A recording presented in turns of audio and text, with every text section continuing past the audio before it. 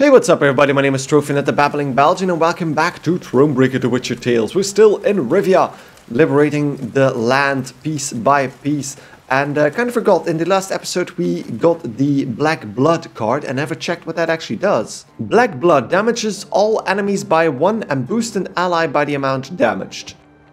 Cool, but not something I'm gonna use. I'm happy with the deck as it is, so moving on. So last time we also got the Cartographer trophy, which means we found all the maps in the game, I think. But let's talk to this man. Your Majesty, a hunter from the shack came out to meet us. Said he'd found an object most old and mystical while out hunting. Could be a piece of something larger though, of that he can't be sure. He thought it may prove of interest to you, Your Grace, and he's offering to sell it. Okay, mystical, he claims. How could I refuse? There we go. And we got, Dragon's Dream. Can we actually go past them now? Yeah, there we go. More recruits. Not that we really need them, but we have it. Which means we'll be heading up north. And north is interesting because our main quest is actually leading us towards that area. So across that bridge that we see on the right there.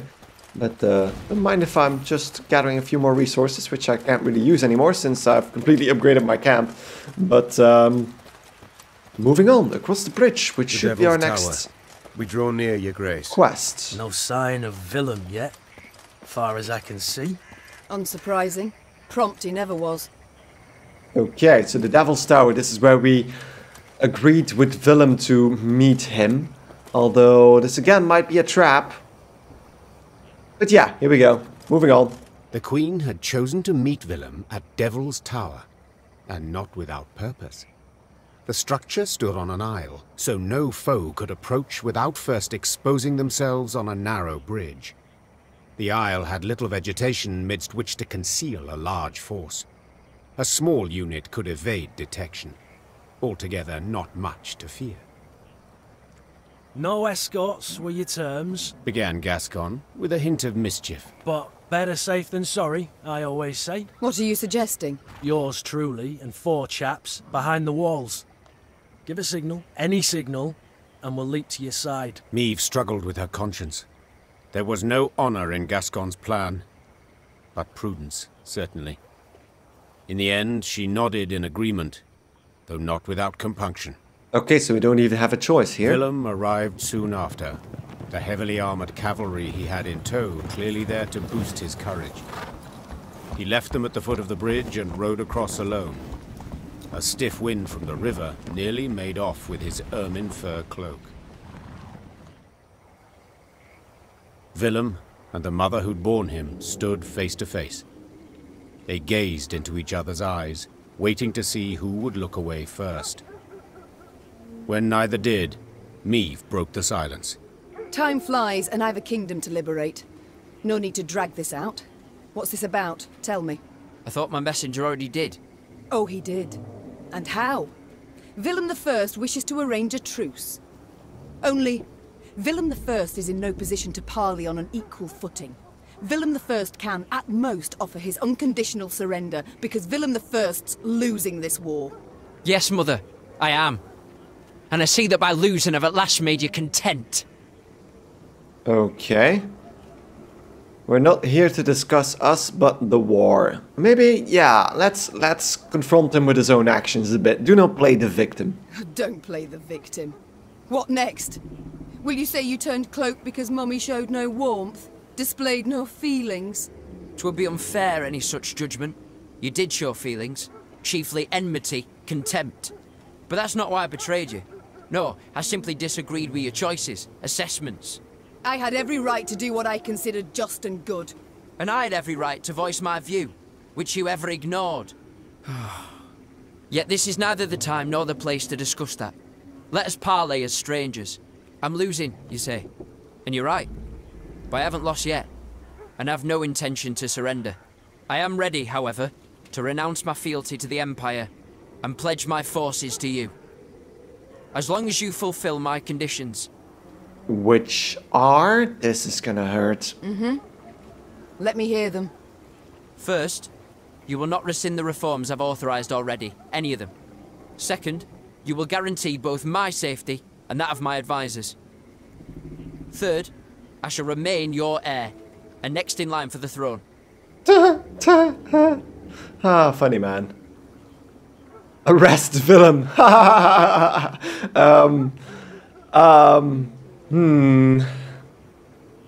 I shall remain your heir and next in line for the throne. That is an annoying one. That is an annoying one. Nobody's gonna like that. That is ridiculous. Laughable. Why would a traitor still remain the heir and next in line for the throne? You betrayed your own mother, son. The other things I'm fine with. Not rescinding his changes he made. I heard there were a few good ones, so I don't really care about that. Protecting him, fine. But being the heir, next in line for the throne, that is ridiculous. Unacceptable. These terms I cannot accept. Well, I had to try, Mother. Yet I can't deny your courage either. Come here. Look me in the eye. This couldn't have been easy. No, it wasn't. I trust when the time comes, you'll show the same nerve on the battlefield. I shall seek out your banner. Let the gods then settle our dispute once and for all. Goodbye, Mother. Wow, not even an explanation. Here we go. Villem bowed, turned and walked away. Neve's anger burned still in her gut, beneath a heart now heavy with grief. Soon thereafter, Neve's army set out towards Rivia Castle. It would not be long now before the decisive battle. Thank you, storyteller, for that clear indication that we're nearing the end of the game. I was looking for the word there. This is sad. The camera's zooming out as well, which is weird, but okay then. Probably just for the castle. Yeah, we're zooming back in, okay. So that was a mother practically saying goodbye to her son, knowing that he's gonna die by her hand even. So this is sad. It's a sad story. But we're not over yet. We still need to clear out some Nilfgaardian camps. And then have that final battle at Rivia Castle. We're actually closer than I anticipated. Although it feels like it. I'm not sure if the map actually corroborates that story.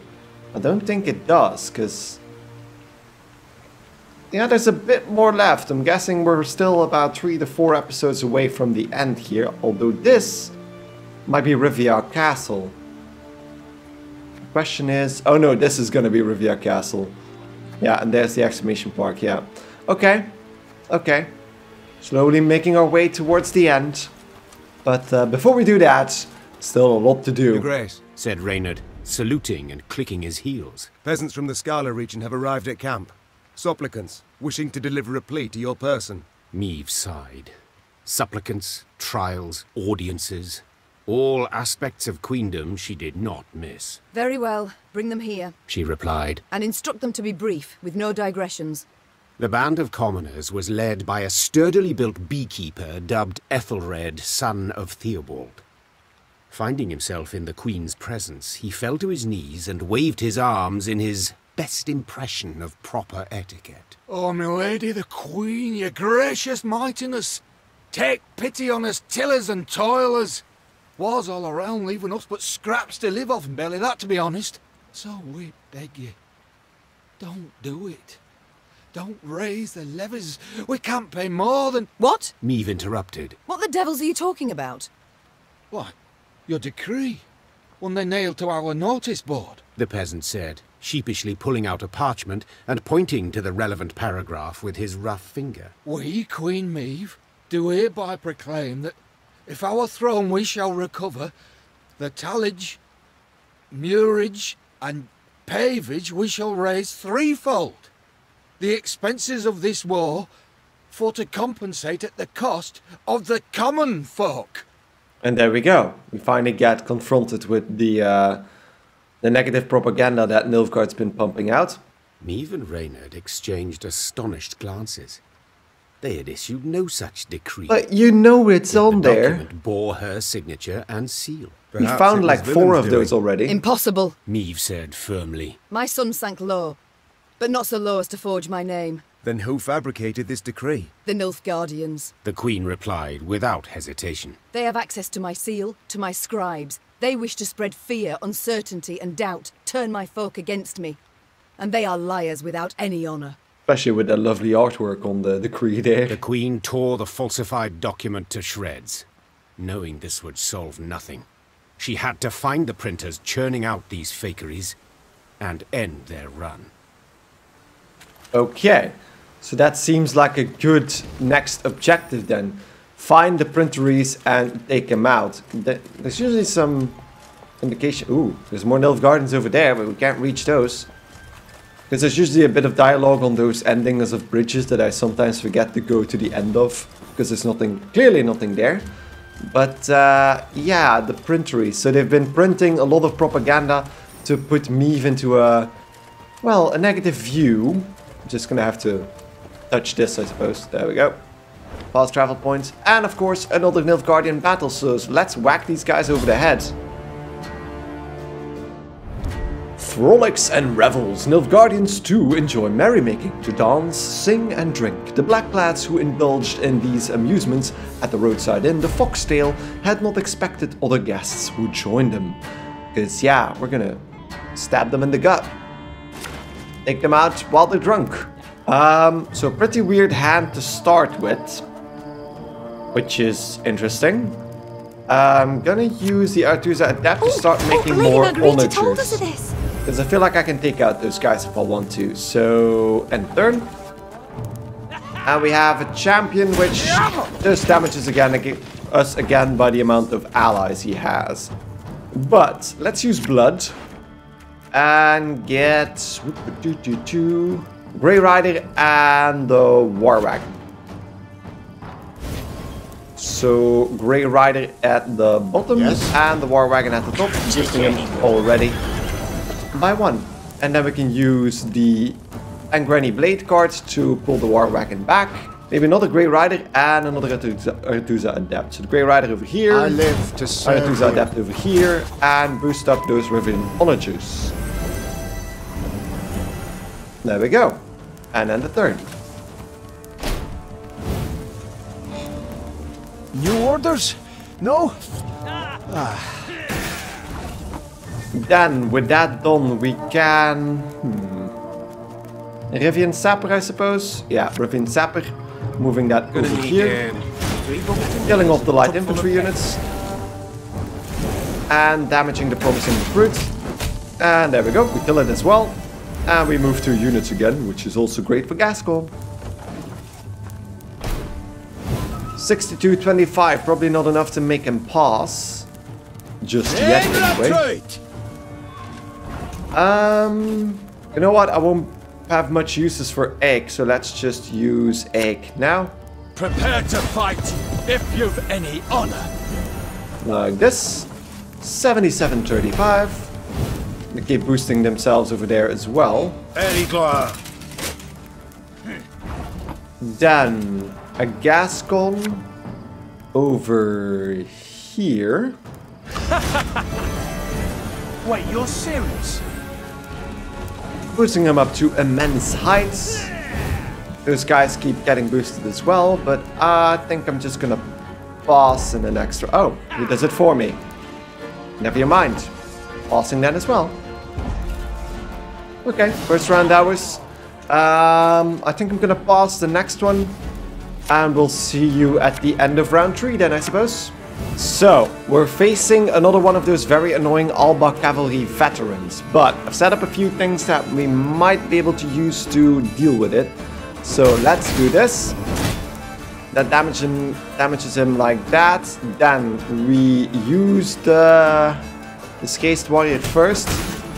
Gets us up to 6 and 2 armor. Now, 4 damage with these guys. Like this. 4 damage is not enough. 4 damage is not enough. So I'm gonna have to deal with it while it's going on. So let's just use the Rivian onagers. Knowing that I'm gonna get damaged by them every single time. So no, I'm not gonna do that. Let's just use Isbel Destroyer. Put it over here. Ever learn? And end the turn. Damage all enemies by 1 and boost 1 by the amount of damage, which is fine. Now, if I play this correctly, I'm gonna get damaged by this thing again by 3. So, but that's not gonna help us much. So let's just use Isbel Destroyer and that kills it outright. Okay. Never you mind, I don't even need to do anything with that. You might have noticed the amount of onagers with, which can do 30 damage each if I want to, but yeah, there's really no use for it now, is there? Could do this to get Isbel out again, but otherwise this is mostly going to be damage. Could play Dagger 2 Blades, maybe the Brawler and Dagger 2 Blades, but that's just going to add more units, isn't it? There we go. Give me some of that. And the rest of the Skellig units go away. And that's basically it, right? The other units also get their charges back, but yeah, I don't think there's much use to that now. Aside from getting more charges to my Rivian onagers, which I can't use. So, there we go. Battle done. Could have killed a lot more where that came from. So at that point I used the Arethusa Adapt to just duplicate the onagers, which also get boosted by 2 every single time. Which makes them strong enough to usually, because they're prioritized by the enemy usually, to survive the onslaught after that. And we get a few more, 2 puzzle battles and a question mark. Always nice. And then this, I, Queen Meve, so another propaganda. I, Queen Meve, hereby proclaim that whosoever has aided the Nilfgaardian war effort shall face punishment of the highest severity. Whosoever has bartered with, repaired equipment for, or eaten fare made by Nilfgaardian shall receive 30 lashes. Finally, whosoever has taught them our language or served as guide shall be executed in the slowest possible manner. Because of course, I think they're putting it on a bit too thick. Because I think most of the people will realize that this is not the case. This is Shoop again. Shoop, are you back? The Troll Gourmand. In one of Rivia's many caverns dwells a blind troll known to locals as Sniff Sniff. He is often seen along roadsides where he greets weary travelers and warmly invites them to his cave for soup. On occasion, utterly drained from hunger, some actually accept the offer and follow the troll to his home. They soon realize, however, that they'll not enjoy a single slurp of this soup, but rather become a key ingredient in it. Play the ingredient card that matches the scent of each unit, sometimes throwing an ally into the fire is the best way out. Great! So, play the ingredient card that matches the scent of each unit. Skulls. It's not a proper meal without a carcass left behind. Do we need to... If I use the skulls... Because I would think that the skulls... Got your meat but no fire to cook it, this'll do the trick. Carries the stench of cheap booze and garlic stewed in the gut. Cheap booze? Cheap booze. And then the alchemist prized by all trolls for the tender flesh steamed in roots and herbs over many, many years. Roots and herbs. So the mandrake. So let's use the mandrake next to the alchemist. Or no? Okay, so that was correct. Then the slinger. Cheap booze and garlic stewed in the gut. That would be foul ale, I suppose. There we go. Then we got the forager. Day and night up to their elbows in corpses, can't mistake the smell for anything else. Which would mean that we go for skulls, right? Let's end the turn. And get that guy back. And then the final one. During war's quieter moments, he picks mushrooms and saves slippery jacks for the pickle jar. Which means the mushrooms, I suppose. It's what every soup needs for that extra depth and character. There we go. And that's the puzzle done for, I suppose. There we go, victory. And there's the troll dealt with. That was a cool little battle. Well, not really a battle. Definitely more puzzle than battle. But there was also a question mark around here somewhere. We need to be heading up. Yeah, there it is. That gate. What is this all about? There seems to be two people inside of that village, but... Oi, Meavy! Cried Gascon, as usual paying no heed to courtly etiquette. Come here a minute. Would it hurt so terribly to occasionally address me by Your Grace or Your Majesty? Didn't want to be petty, but since you bring it up, you've never once addressed me as the Duke of Dogs. Meave sighed, rolling her eyes. Get on with it. My lads jumped one of the Blackclad's transports. Guess what they were hauling? Gascon handed Meave a pot filled to the brim with a thick, dark fluid. Ink. Paint? Close. Printer's ink. Same tone used in those phony decrees. Meave spun on her heel, put a hand to her mouth, and yelled, Reynard! Send scouts to comb the area! Her soldiers returned a few hours later with good news. They were able to find a Nilfgaardian printer's workshop hidden in an abandoned barn. It was guarded by a division of elite infantry. Right, so? Gascon thumbed the edge of his blade. Shall we stop the presses? Of course. Of course. Attack the printer's workshop. Time for the Nilfgaardians to publish a retraction. Spoke the queen as she drew her sword. Signed with their own blood. Follow me! The Lyrians did not need to be told twice. That was a one-liner. Their queen's honor, her good name. That was a cause well worth fighting for. And there can't be too many of them, right? There's just one building. There we go, wartime propaganda. One Nilfgaardian propaganda pamphlet reads as follows. Meave, a faint and timid woman, has not the courage nor strength to defend the country in times of war. They would soon see, however, that this claim was, on every account, false. So, just a shortened battle should be done with this rather quickly. It's her! Yes, you fool her! Sound the alarm! Larum! Sound the alarm, because they're panicking! So, 2 champions already, commandants. Nilfgaardian Braveheart for every 2 units destroyed, boosts out by 6 and damage all enemy units by 2. Okay, so we need to focus on that one first, and then a Black Infantry Arbalest. So let's put the War Wagon down as a start. Use Meave and Granny Blade to pull back the War Wagon. And use another War Wagon, maybe? Or 2 Aretuza Adepts, because I have kind of a bit of a plan here. Let's use my 2 Aretuza Adepts. And both use them to double up on the Onagers. Like this. Oh, Lady Margarita told And like us this. And then the third. Ah, that is annoying. Very good. And why are you doing this? Why are you... Okay. Fair enough. Let's put another Aretuza Adept down. We got another Rivian Onager over here. And end the turn. Wise choice. So those damage dealers are coming in hot. I'm guessing it's best to start playing my Onagers now, because I can start using that to clear out the more dangerous units, like the Nilfgaardian Braveheart. So let's do that, and end the turn. Then, as you might have noticed, I'm going to use reinforcements to choose an ally and play all the copies of it. Ooh, this is hurting. This is hurting, and with the reinforcements I'm not going to have enough. But hey, let's start with this then.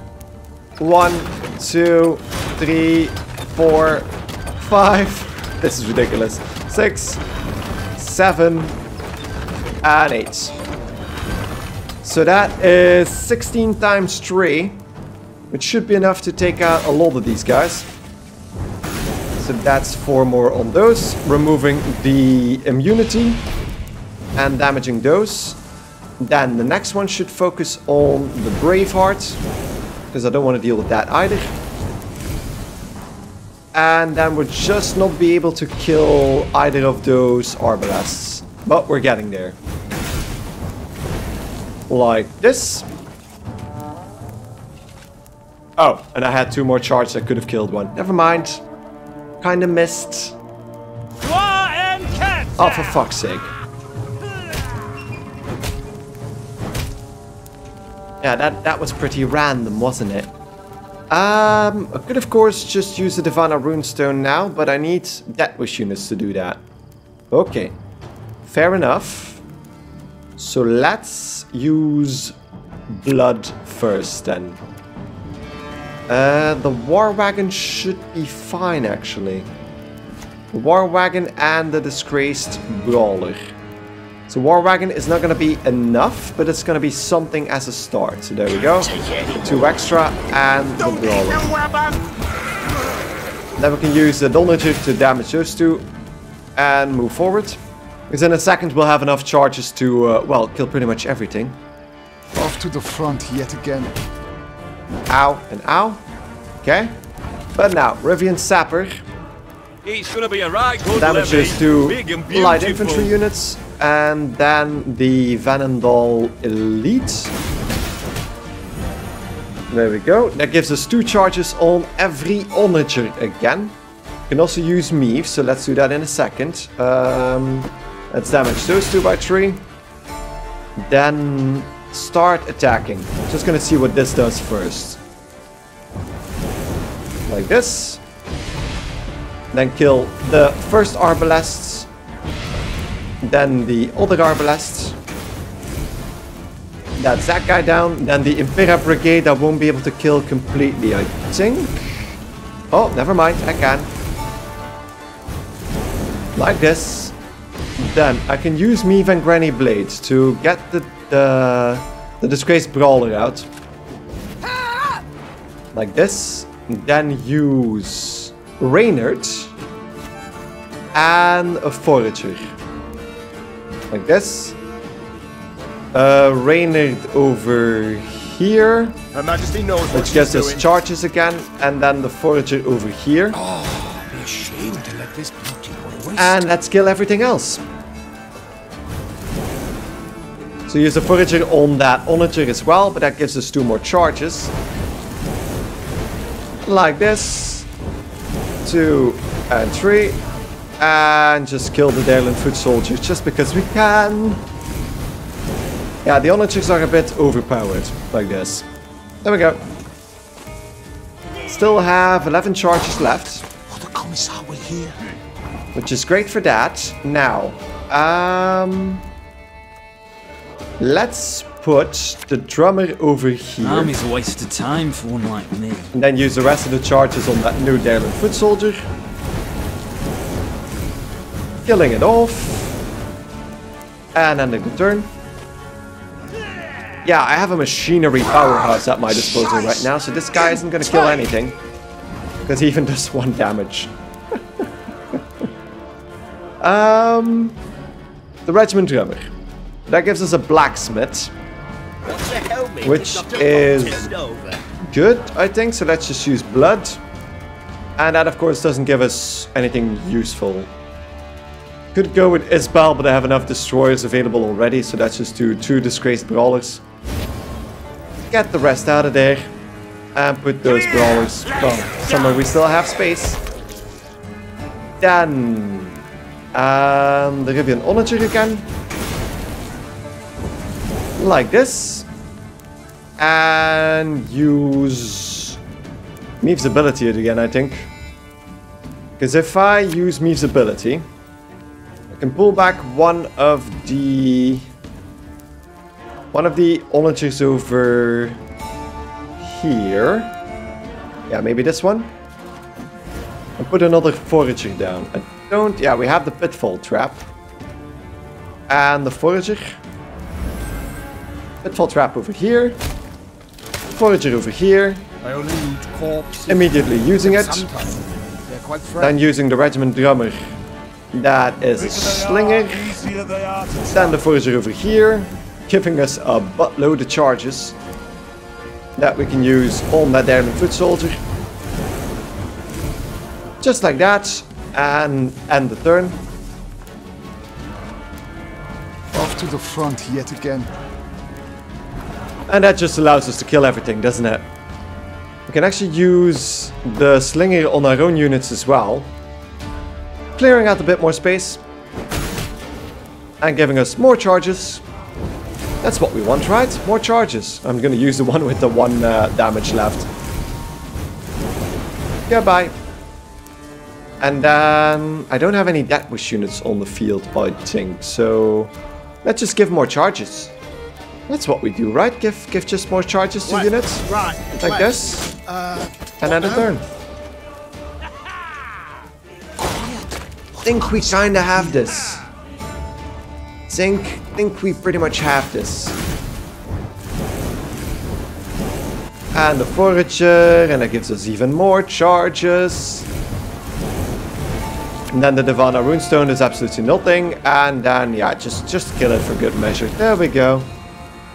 Pass. They weren't expecting us. Seems they believed their own blarney. Indeed. The Nilfgaardians fought fiercely, led by a seasoned covert agent. Seeing he would soon fall into enemy hands, he put a knife to his throat and, in a quick slash, sent blood pouring over paper and still wet ink. Reynard leapt towards him, trying to stanch the red tide. But it was too late, and the spy's secrets perished with his last gargled breath. Meve picked up a freshly printed pamphlet. The document listed her many crimes and misdeeds, the true and the manufactured alike. Above the main body of the text, an etching depicted her, well, in a very unflattering manner. How about a taste of their own medicine? Asked Gascon, piecing blocks of type into a scathingly foul phrase. Me and the lads will scratch out a couplet about Epdahi, spread it around the countryside, give the folk a hearty laugh at those tossers' expense. Of course, begin producing your own propaganda. Yes, these presses should be put to good use. The Queen said. But printing lewd jests is not it. We must spread facts. Tell what the Nilfgaardians did in Aldersburg, how they tried to murder me in Mahakam and Angren. What fate lies in store for those they conquer. Gascon grew serious and set the ink-stained type back down. Get to work. Before the sun sets, I wish to hold the first document in my hands. Soon, in every town, village and tavern, there hung a notice detailing Nilfgaard's crimes. The outraged Rivians did what they could to strengthen the Queen's army. Some by offering coin, others by joining her ranks. There we go. That was a nice boost. Not that we need it, but maybe that's gonna come into account at the final battle? I don't know. What's this guy gonna say? Nilfgaard left none alive in Rosberg. Not even one woman. And no child was spared. Peasants from Edirne have been captured and put to work by force. Nilfgaard now prepares the same fate for Rivia and all Rivians. Emperor Emir var Emrys is a Vran imposter. A Vran Doppler. A Vran Doppler, so yeah, the lizard warriors from, because we see those cars in Gwent as well. Emperor Emir var Emrys. There we go. A Vran imposter. But, so kind of a lizard in human skin, which is a bit weird, but fair enough. Might have added just a single joke in there. And with that done, we're over 30k gold now. I'm gonna take a little break, because we just destroyed the presses, which was kind of our objective of today. So, hope you guys enjoyed the episode, and thank you guys enormously for watching. Hope to see you guys in the next episode of Thronebreaker, The Witcher Tales. Goodbye.